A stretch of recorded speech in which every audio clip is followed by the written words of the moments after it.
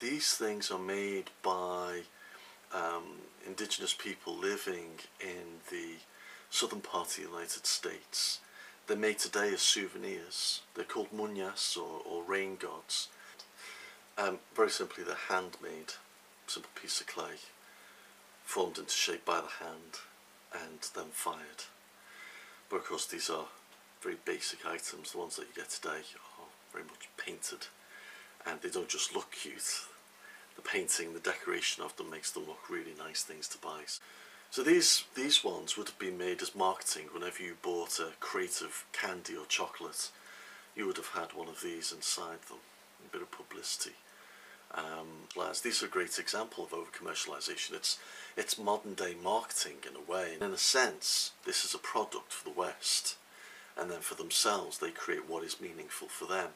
If you look at a collection and you think about where are the names of the people who made these, and what do we know about them? We know very little, because they didn't actually, I don't think they were that interested. They sort of collected these items as souvenirs or as gifts, and it was a bit of fun. I don't think they actually cared about the true significance of these items. And I think by speaking to the potters who make these, it'd be interesting to get their opinion about why they make them and where they think they come from, because then you're talking about something else, something deeper, and it has a lot more meaningful of that, because we associate this with marketing and as a bit of fun. And yet years ago, prior to Christianity coming to America, these may in an earlier form mean something at a deeper level, and something that people depended upon. The idea of something being called rain god, there's an association there with possibly the belief that originally they may have been made as a means of being able to bring water to a land that's really dry.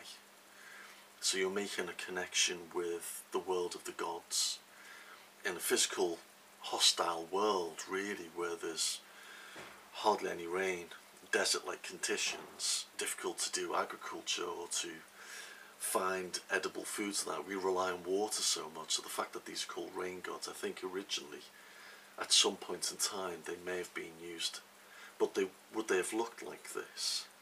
I don't think so.